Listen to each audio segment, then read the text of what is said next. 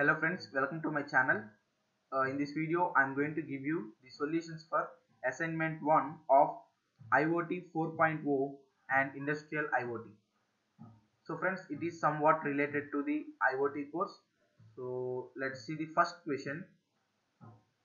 In the context of static characteristics of a sensor, which of the following signifies resolution? Actually, all the statements are true regarding static characteristics, but they have asked about the resolution property. So the answer for first question is option A. It provides the smallest change in the input that a sensor is capable of sensing. So option A is the correct answer for first question. Friends, all these questions are 100% correct. If you feel any doubt, please ask in the comment section. So I'll try to reply to those queries. Moving on to second question. What is the general operating voltage range of commercial sensors which are available for circuit enthusiasts and hobbyists?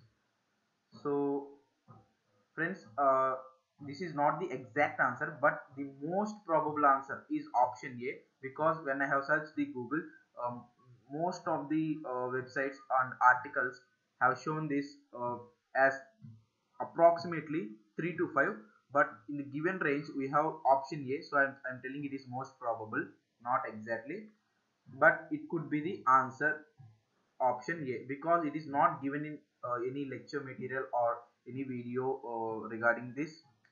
So let's go with option A.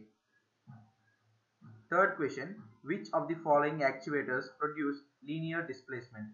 So we know that all the above is the correct answer, that is option D. Moving on to fourth question, IEEE 802.15.4 use which protocol for data transmission? So the answer is CSMA-CA. That is option B is the correct answer for fourth question. And next question, the fifth one, which of the following is not an operating frequency of Zigbee? So the answer is option A, 950 kilohertz. Option A. Remaining three are frequencies of Zigbee, but not option A. So they have asked not an operating frequency. We should clearly see the question because it may lead to selecting wrong answers sometimes. Next question, sixth question. What is the role, or what are the roles of adaptation layer in 6LOWPAN? So the answer is all the above. Above three are correct. That is option D. Fourth option. Seventh question. Maximum payload allowed in wireless HART is dash bytes. So the answer for seventh question is option B, 127 bytes. Second option. And eighth one, radio dead spots can be bypassed using a process called. So the answer for eighth question is option A, healing. Generally, healing is used to bypass radio dead spots. And next question, ninth one, in which application domain does ISA 100.11a is primarily used? So the answer for ninth question is option D, automation in large scale complex industries. That is option fourth option. And 10th question, which wireless communication technology is based on ad hoc piconets? The answer for 10th question is option C, that is Bluetooth.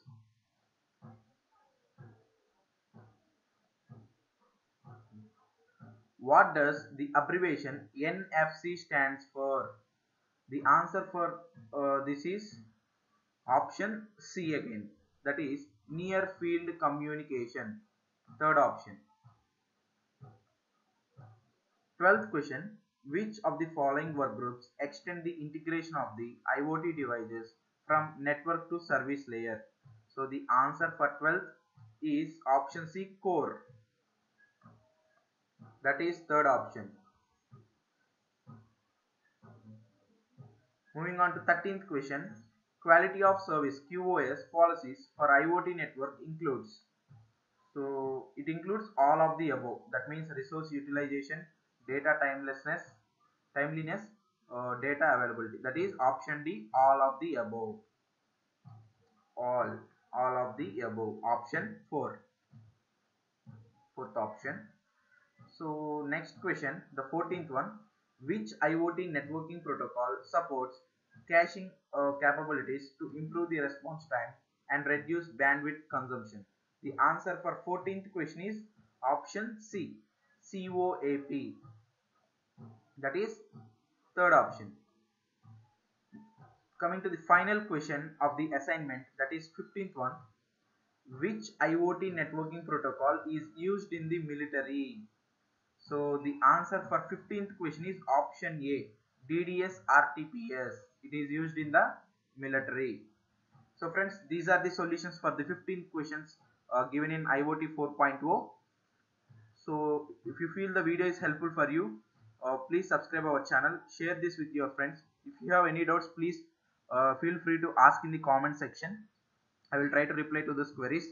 Uh, for further weekly videos and other course answers, please refer the channel and subscribe the channel. So until then, it's goodbye. Thank you.